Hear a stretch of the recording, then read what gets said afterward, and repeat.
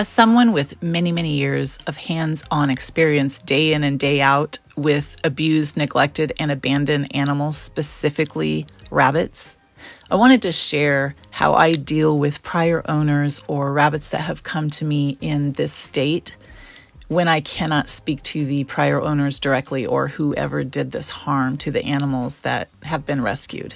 Working to rehabilitate any animal in need is just not an easy thing to do. If you're someone who's caring and has any compassion at all, you realize that it doesn't matter what the animal's role was in someone's life. Nothing justifies cruelty, abuse, and neglect.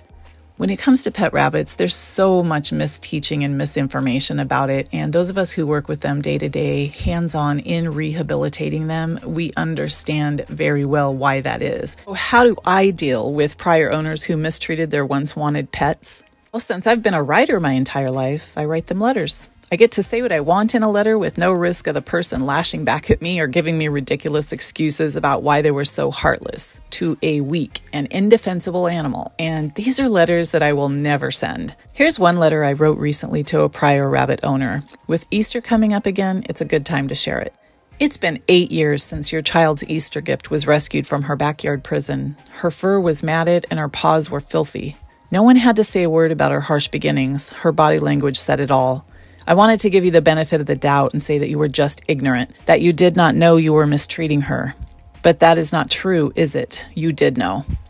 You knew your family no longer wanted her before you ever bought that backyard cage. She would have begged you, if she could, not to do it, but you never learned her language.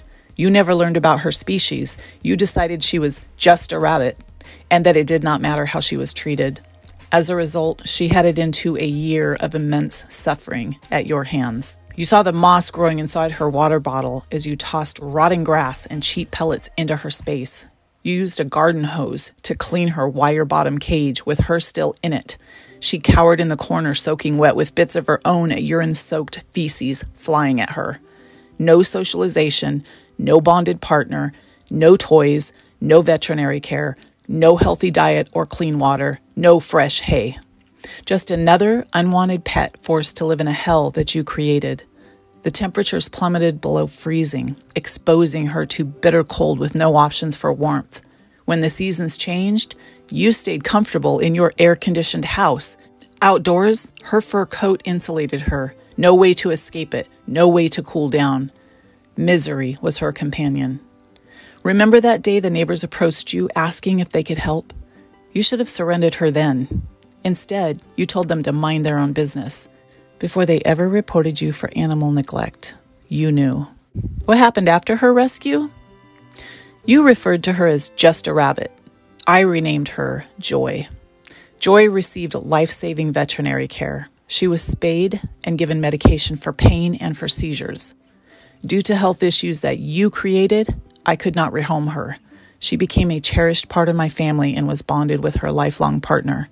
They became the best of friends and lived their lives together doing happy rabbit things. This morning, just hours after her partner died, Joy took her last breath. Though Joy's beginnings were difficult, the years that followed were full of love. She became one of my biggest gifts. Your desire to see your small child excited opening a gift does not justify what you did after that holiday ended. It is no secret that small children are also happy to get stuffed animals. Buy those instead. There are no just rabbits. Rabbits are living, breathing, and feeling animals with unique personalities. They have no voice and no choice in what happens to them after the money changes hands. I hope you have learned to be kind in the years that have passed since Joy was placed in my care, because kindness matters. Sincerely, the caretaker of your child's Easter gift.